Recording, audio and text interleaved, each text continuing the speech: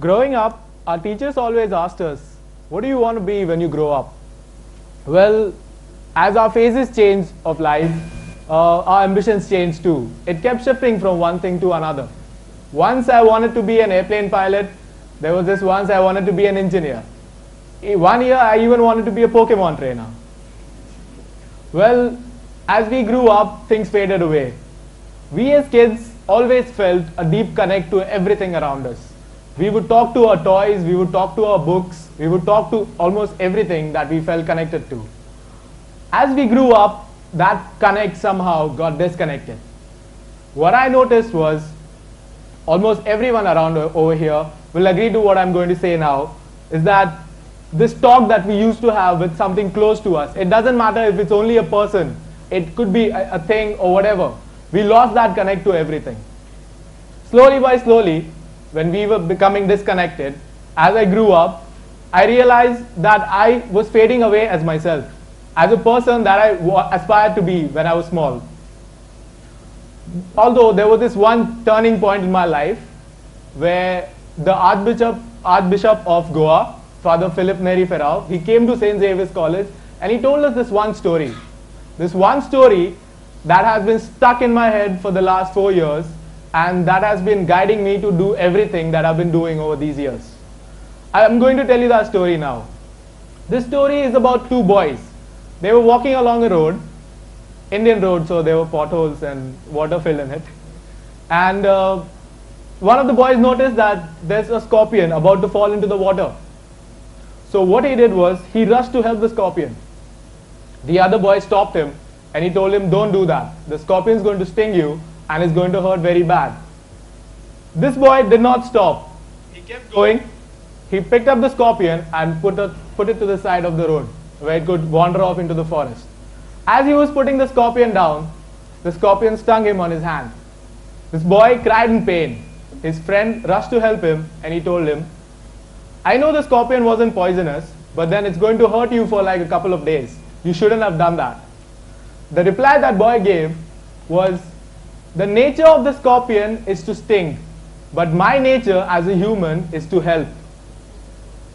That was the turning point of my life and maybe many others in that very hall. That's when I realized that I had to do things for the world that not many other people were going to do. Because everyone feels that the world has abandoned them, that the world is taking away their own livelihood, because we are pushed into such a system where we just want to study and get out and work till we die. We don't want to do anything for the environment. Well, as citizens of Mother Earth, we need to realize that we have a moral obligation towards everything and everyone around us. Well, there are two reasons why we are born. The primary reason is being kind, caring and helpful to others, and the secondary reason is to achieve our own goals and dreams. Well, sometimes we often confuse between the two and we put the secondary up first and we only think about ourselves. Well, no. The primary reason is being kind, caring and helpful to the others. Now imagine a world where everyone would think the same way, would think that our primary reason is that, and would come out and help everyone around them.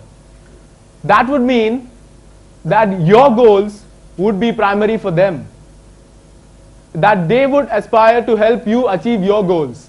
So I would be willing to help all of you achieve your primary goal, and then you would be your secondary goal, and you would be willing to help me achieve my secondary goal. That's how we build a better world. Now to move on to the fact that the reason that I'm here is because of my Facebook page. Many of you might know about it. Well, on this page we have done a lot of activities, and we have had many cleanup drives all across Goa. We went and fed the hungry people, the homeless people, and a lot of other things. Well, to start off with, the page was just created for fun. There was no motto as such. We just used to post jokes, and we used to post some social messages to build up this consciousness that suppose like all these 100 people around here read that message, and if they start thinking the same way, then we could actually change the world and be better people. Once we hit 10,000 likes, this was 3-4 years ago, We decided that we'll go and clean up Mapsa bus stand because it was very dirty. Because people had forgotten their obligation towards Mother Earth. Because people had forgotten that this is the only planet where life exists that we know of, and that this is where we can survive. This is the only planet where we can survive. And people do not realize this. People just throw away plastic from the buses, go to springs and throw bottles and beer cans and whatnot over there. So we thought, let's start something that would change the usual way of life, that would make people see that there's someone doing something, because nobody was doing anything in those days. So we went, I announced on the page that please come and join me for this cleanup drive. We had 10,000 likes. The first time I went to the Mapsa bus stand in the morning that day, Sunday morning, 8 people showed up. Just 8 out of 10,000. I was very disheartened. I expected at least 50, if not 100. And I was like, I asked the others, do you guys want to go ahead and do this? They were like, yeah, let's do this. Because they wanted a change. They didn't want to be one of those people who just sit back and say, oh, you know what? There's no one here. Let's just go back. Let this go. It was a bad idea. These people told me, they're right here in the hall right now, and they told me, let's go and do this. We went, we cleaned up the whole bus stand. We collected about 20 sacks full of garbage. We did not stop there. That was the start of a revolution.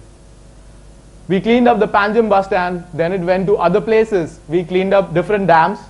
This is the picture from 3 years ago where we cleaned up the Mapsa bus stand. This is the Panjim bus stand picture, and then it went off. Well, our major breakthrough that put us on that world stage, that you can say, was during the ISL matches. We went for the first game and we noticed that the stadium is left in ruins. 19,000 plus people on every seat, grabbing Coke, Pepsi, flags, banners, whatnot. Just shoved all that garbage under the seats. 19,000 people and that much of garbage in that whole stadium. We saw all that and we were very, very disheartened. So we thought, okay, let's do something about this. The reason we came up with this idea is because we saw on Facebook that some Japanese fans had cleaned up the football stadium after the World Cup back in 2012. So we said, why not go and do something like this over here? We announced on the page again. It's a huge stadium if you go to see. And we announced on the page and we were there waiting with the banner saying that please come to this stand and help us clean out the stadium. We had 14,000 likes and there were 3 of us there. Nobody else. Just 3 of us in that empty stadium full of garbage. We looked at each other. We said, okay, it's just 3 of us. I think it's just going to be another Mapsa bus stand thing. These guys are like, okay, let's go ahead and do this. So 3 of us set out cleaning the whole stadium, and it took us 2 hours to finish up with almost the whole stadium. We cleaned up the east stand first, we went to the north, and we went to the rest. And then the cleaning staff joined us late, and thanks to the help from them, we managed to clean up the entire stadium. These are some of the pictures. Under every seat, there was this much of garbage. That's one box collected there. And these are the banners of the team we love so much, under the seats and under our feet. People were walking all over them. Well, the first day we had 3 people joining in. We posted that on Facebook. We got a huge response. I thought, okay, maybe the next home game, there'll be 10 people. Well, the next home game, there were 50. And the next home game, there were 150. And by the time the ISL ended in the first season, almost everybody used to pick up their garbage and put it in the dustbin that was close by. That was the start of a revolution that we started back in Mapsa, and it changed the entire face of the ISL. This was retweeted by a lot of government officials. It was also taken up by other team fans. It was done in Chennai, it was done in Northeast, it was done almost all over the country. That was an achievement, I feel. And that was not it. Cleaning drives was not the only thing we wanted to do. We wanted to do something even more than that. So we organized public talking drives where people could come, sit and talk to each one of us. It doesn't matter who you are, it doesn't matter how old you are. You could just come. It was held at Miramar Beach. You could come there, you could sit with us, and you could talk about absolutely anything. We started this because I felt that this connect that we have with each other has been disconnected. So to bring that back in, we had this talking drive. After that, one of my friends suggested that we should have a hunger drive where we would go out and feed more people, the homeless people that are all around Goa. I said, okay, so we started doing this too. Well, the problems that we faced is that people used to tell us that this will encourage begging, and that it would only tell them to be more lazy and not be hardworking. Well, we did not only go and feed the hungry people. Yeah, these are the smiles that we got to see when we went to feed them. We did not only go and feed them, but we went and talked to them and told them the importance of this whole community that is there. And we made them feel not like an outsider, because almost everyone does that today. It doesn't matter where you come from, they're going to judge you from the place you come. They call people from the ghats, ghatis, and they're like, we don't want you guys in Goa. Well, these are the only laborers that have built these places. We're sitting in this AC hall, it's probably built by a ghati right now. So yeah, thanks to them we have this hall, and thanks to them we have all the other infrastructure that is in Goa. Well, a lot of other things, and a lot of smiles, and a lot of blessings from all these people. There you have the kids. They would run to us, and the smiles that they would give, I cannot describe it in words. This was another one that was at Mapsa, and these are some of them. There was this one crazy moment I would like to tell you about, is when one of our drives was featured on the newspaper. One of our drives was featured on the newspaper, and you can see a picture there of this man. He is their friend, and we had fed them earlier during Christmas. They somehow found that newspaper, and he found his picture on it, and he kept it with him for about 6 months. After 6 months, when we went out to feed hungry people again, homeless people again, he came to us and he told us that I've seen you guys before, I met you guys before, and I have a picture of me on the newspaper thanks to you guys. So that was the first time ever his picture came on a newspaper. There he is, and this is his friend who was showing us the picture. So that was such a touching moment, and that told us, you know, this does not stop here. This has to go on. That it has to transcend boundaries. It doesn't have to stick to only cleaning or only talking to other people. It has to go to everyone. And that's why my whole talk is about changing the world. That the only way you can change the world is to think that you can. Because everyone faces problems. Even during the cleaning drives, people told us that you should not be doing this. This is not your job. Why are you cleaning up the place when someone else is going to go and dirty it again? Well, what I would like to say to you is, if we don't start somewhere, no one else will. We also had a small cleanup drive at GEC.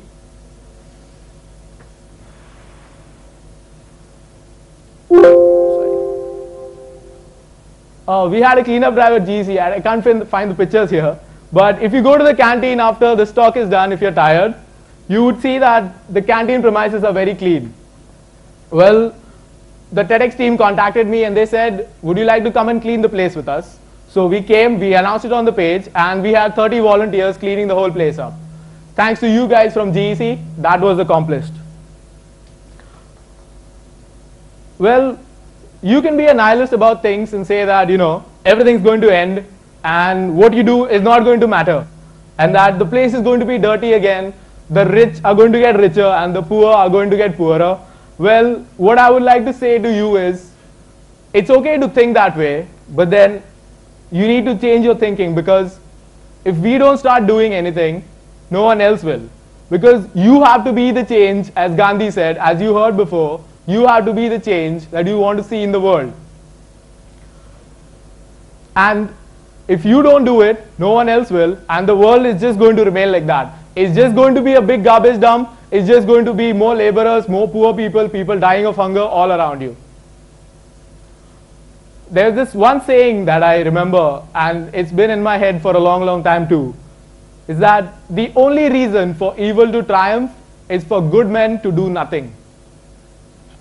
I'll remember that for the rest of my life, and I hope you guys do too.